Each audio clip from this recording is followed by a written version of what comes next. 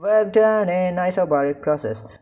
We know in isobaric process pressure remains constant. Now integrating both sides gets us to integral of dw equal integration of pdv with limits from v1 to v2. Now integral of dw turns out to be w.